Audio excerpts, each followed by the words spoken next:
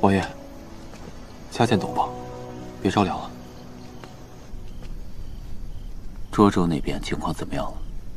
贺钦已带飞鹰小队赶往天童山，应该马上就会有消息。还有一件事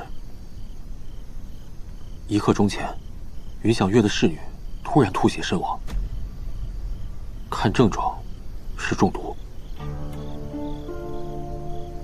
这下手够狠的，连他都不放过。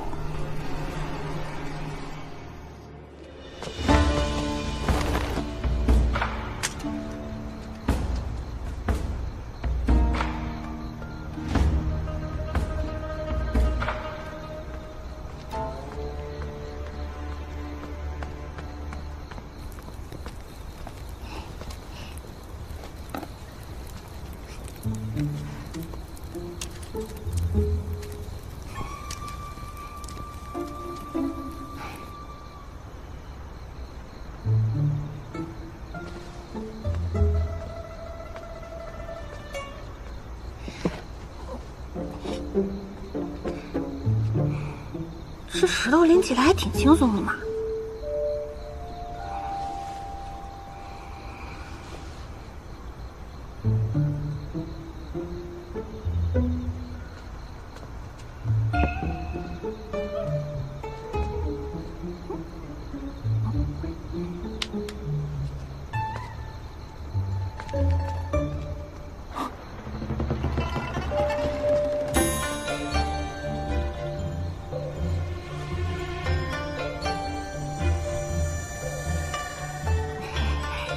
可以，我的饼好了。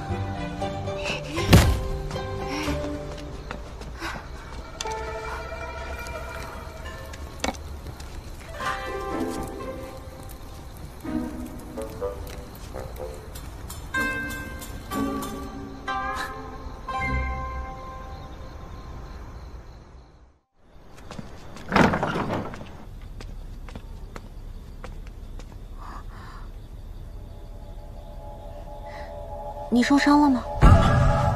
哎，我不是贪图你的相貌，我是在救你，我是在救你。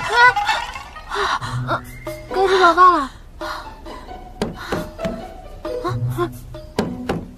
局里有人敲门，快去快去！来了。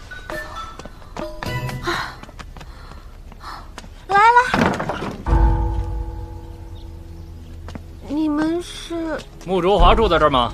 哎，大人，我就是穆卓华。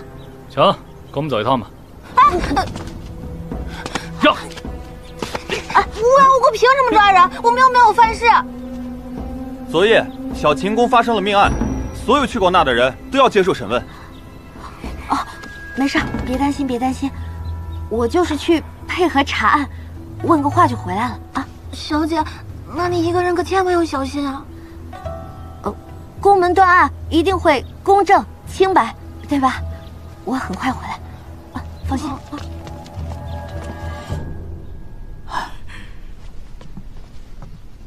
王爷体内的毒素已经压制住了，暂无大碍了。有劳赵院士了。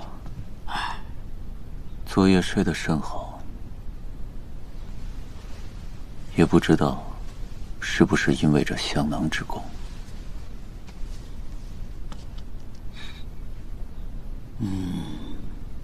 这香囊除了有常用的檀香之外，还加上了丁香、石菖蒲和龙脑，不仅能宁心静气，还有助眠之效啊！王爷，尽可放心使用。好。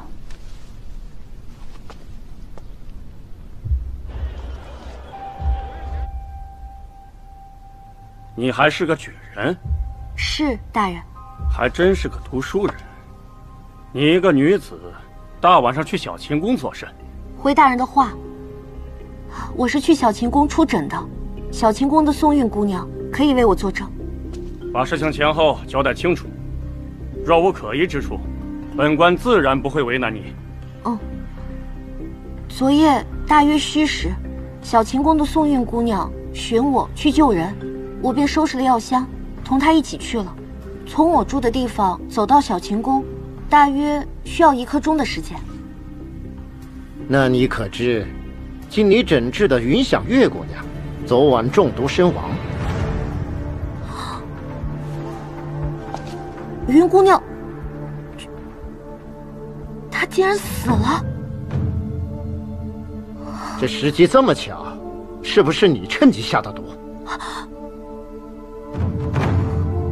这花魁年年都选，但你这身子，花魁年年都选，但想阅读的头盔的机会，只有这一次。穆举人，凶手是不是你？大人明鉴，我离家远行也是为了进京赶考，此番也是我第1次到定京来，而且与云姑娘，我们只有昨日一面之缘，无冤无仇，我没有理由害她。哦，那你可曾见过什么可疑之人，听到什么可疑之事？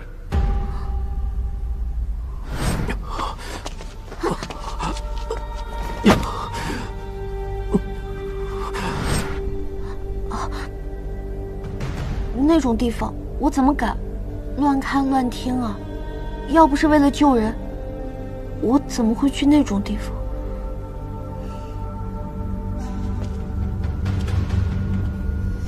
赵院士，本丸这儿有一个药方，你看看。啊。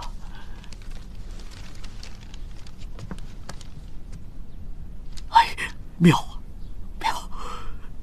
这行医之人用药十分大胆，用药的剂量把握的极准啊，少一分无用，多一分伤身呐。王爷，您这是遇到神医了。偶得知，微臣告辞了。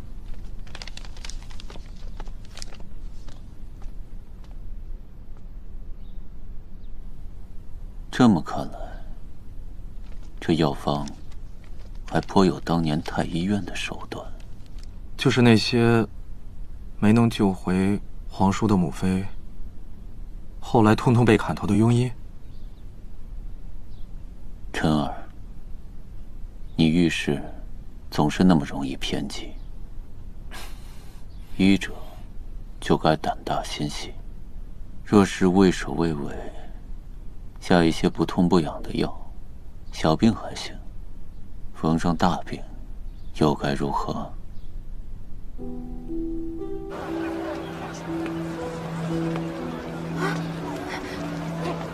小姐，小姐，吓死我了！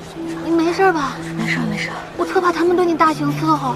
不会的，你们家小姐我好歹也是个见官不跪的举人，他们不会轻易对我用刑的，只是把我叫去问了问话而已啊，放心吧。那就行。